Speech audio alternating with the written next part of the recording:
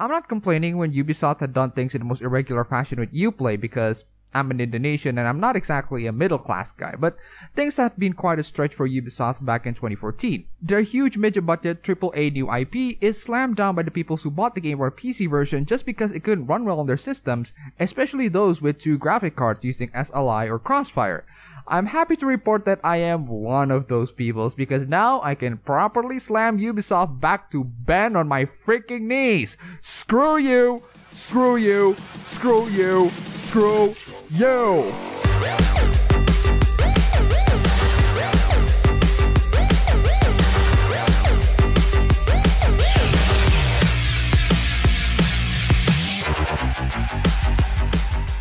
Thankfully right now it's not even worth complaining. Crossfire is still an issue, but at least I can play it while it is off. Here's a little bit of gameplay footage of Watch Dogs running on my $440 laptop. Quit the honking!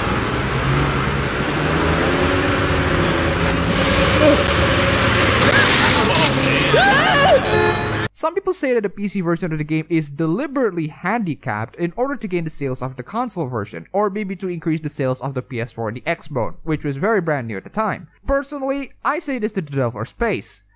You're a freaking moron! You sacrificed the sales of your new IP that looks amazing and might have been a spectacular achievement to the PC to suck on Sony and Microsoft's dicks. Recently, Nvidia released an infographic highlighting the importance of PC gaming in the market right now. They also released an article giving up a lot of information that will contribute on the importance on PC gaming. There's also this infographics by Ignite GT that also highlights the importance of the sales of PC gaming. How about this direct comparison between PC gaming and console gaming by Digital Storm? How about this sales chart by VG Charts between 2005 and 2012, showing the comparison between the gamers on the PC and the gamers on consoles? Yes, the numbers of all the Nintendo, Xbox, and Microsoft console gamers combined certainly beats the PC, but notice how the PC gamers keep increasing as time comes by, while the console gamers are gradually decreasing. A lot of people are beginning to shy away from consoles and starting to dig PC, so it's much better if you just go ahead and treat them as if they were a part of your consumers. It is gonna be beneficial for you to make the PC version well optimized. This is your PC Metacritic score, and this is your PS4 Metacritic score. Freaking embarrassing. Let's not forget how you downgraded the graphics of the game into not looking like the one that was in the E3 demo. It turns out that with only a simple mod configuration from a few clever and concerned PC gamers, the E3 demo effects can be turned on. Ubisoft just didn't decide to fix it off or include it in their latest patch. For some goddamn freaking reason. Seriously, Ubisoft. How can you explain this to all of us? The peoples who play your games are patching your games. Actually, let's take that statement back and throw it to Bethesda as well. Like how I explained it in my Assassin's Creed Syndicate review, Ubisoft is slowly turning mentally insane. And one of their mentally insane practices is to release the same game every single mother freaking year. Apparently, Watch Dogs is nothing but downgrading the driving mechanics of Driver San Francisco, slap in Assassin's Creed style parkour, slap in a trainer, and everything is all set. According to Ubisoft, that is a brand new IP that will change the whole world, which is like saying this bucket full of spit is a new martini recipe. No, it isn't. This is about as lazy as a next-gen game that you can get. This game sucks a lot of big monkey ballsack, and I'm having tons of fun with it. Yeah, it's weird how you're still able to have fun in a bad game. Don't get me wrong, I really hate Watch Dogs. I would totally replace this video with me throwing F-bombs for like 10 straight minutes into this game when I wanted to, and still come to a conclusive opinion. But I'm just having tons and tons of fun with it. It's a really fun game to play. I'm just extremely disappointed by how this game turns out to be. Okay, so what if this game isn't hype? What if people don't get on board the hype train when the E3 demos were released? Well, you're still having the issue of having this game on a next-gen platform. The E3 demos make us to think that this is the true next-gen sandbox experience, but this game ends up being inferior to other sandbox games that were released on the previous gen. Okay, so what if those sandbox games don't exist? You might as well ask the question, what if I travel back in time to the 80s to show this game to a bunch of people who are still playing the NES? And you're gonna still get the same answer. Yeah, it would be quite a revolutionary title that will shape sandbox games and is truly a definitive next-gen AAA release. However, reality is harsh and that people who are looking for innovation might not just get what they wanted. In reality, Watch Dogs are not doing anything spectacularly new. What Watch Dogs did was to take every single game mechanics that are successful in the past couple of years, including from Ubisoft themselves, and just compile them together and play it safe. Oh, and let's add hacking there as a gimmick. The game's hacking mechanics are as follows: traversing through different viewpoints on cameras, finding someone's personal identity, hacking through bank accounts and ATM machines, intercepting calls, and also literally killing someone by hacking through their pacemaker. There are a lot of scary things that you can do with the hacking power in Watch Dogs, and they're so scary that it might have been possible to execute in real life. So we're gonna see a lot of Aiden Pierce roaming around real-life Chicago by the time this video ends. Speaking of Aiden Pierce, let's talk about the story. To be fair, the game's story sounds like a pretty cool story for a game, at least in how it starts off.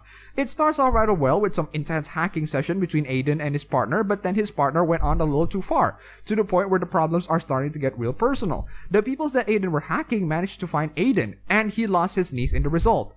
Instead of moving on, Aiden swore revenge, and wanted to find a way to take down the big bad guy who tasked on bringing his niece down.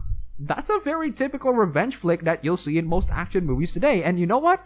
I am really rooting for Aiden Pierce to find out who taken his niece out. I feel the struggle of his journey, and the intro sequences on the first act is definitely quite personal. Seriously, the chemistry between Aiden and his sister is pretty damn good. So, an entire year and...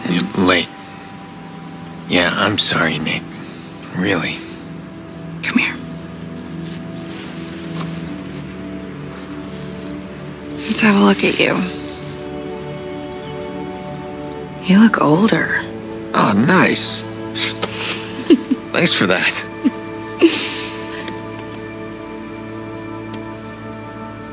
It's his first birthday without Lena. How's he doing? Still doesn't talk to anybody but me. Yolanda says it's his way of maintaining some sort of control. Yolanda. His therapist. She's helping him. It's good. Just slow. It's hard, but we're gonna get through it. This matters. You being here. I just need to make sure that things are different. Things are different.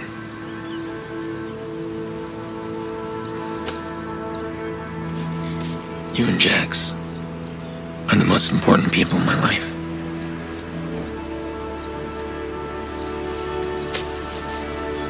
I'm not gonna stop watching out for you. Always the big brother, huh?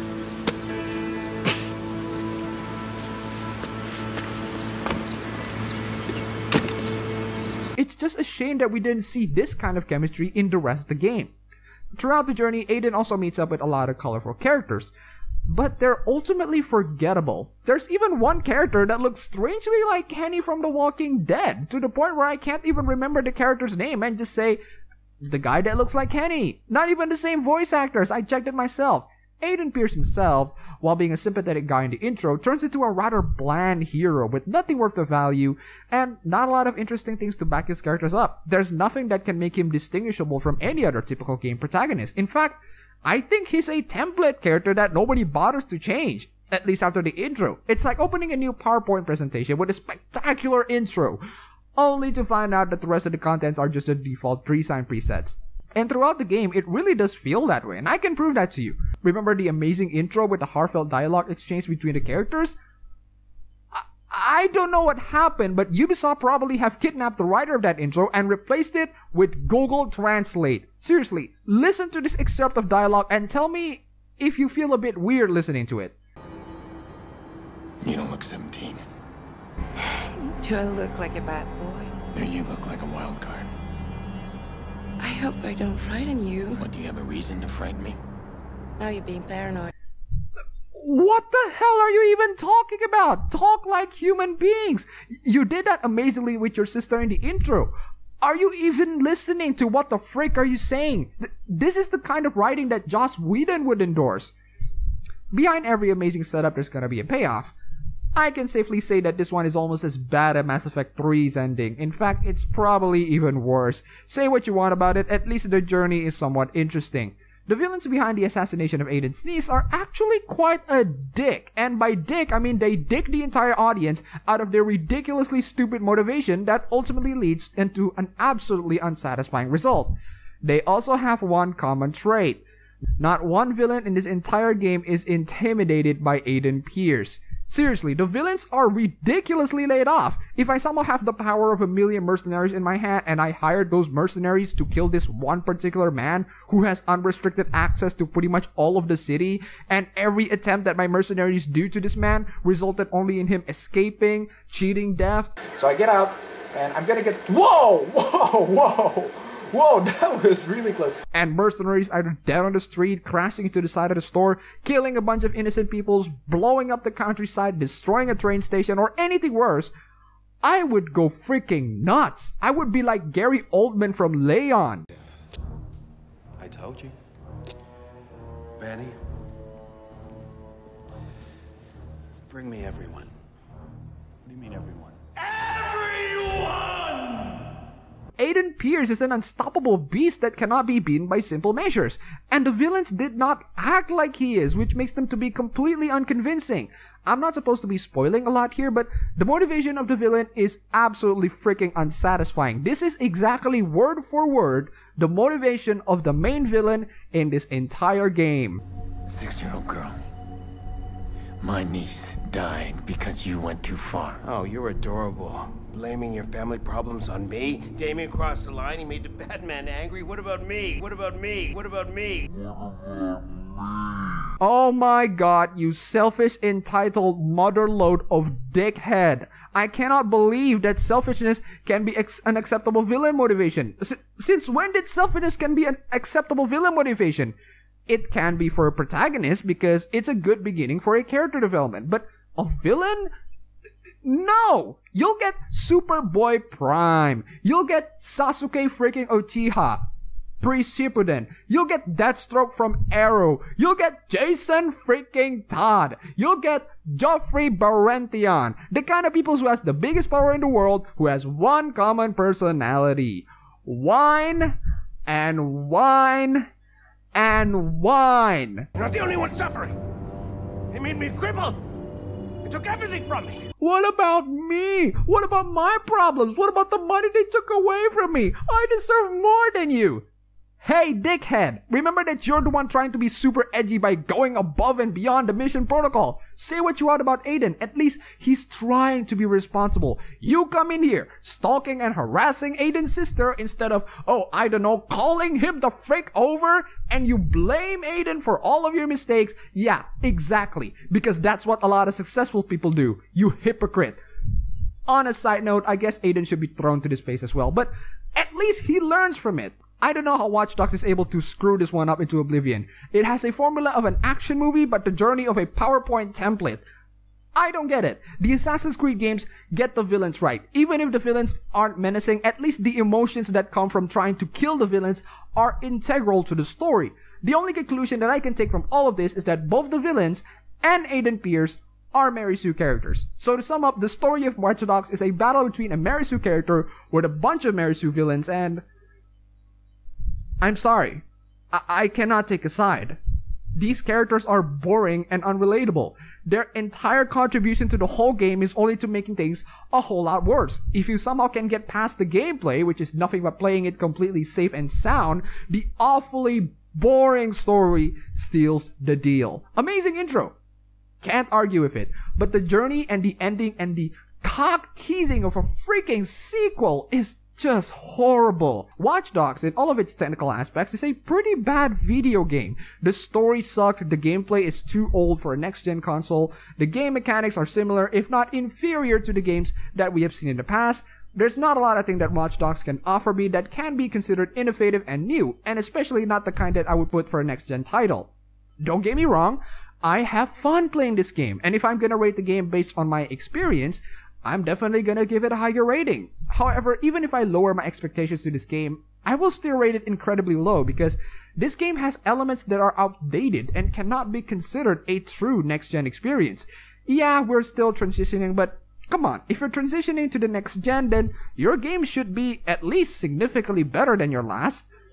But then again, this game was also released in the last gen, so I guess I shouldn't be complaining. The only thing that Watch Dogs did great is the fact that they can actually pull off Ubisoft from making another Assassin's Creed.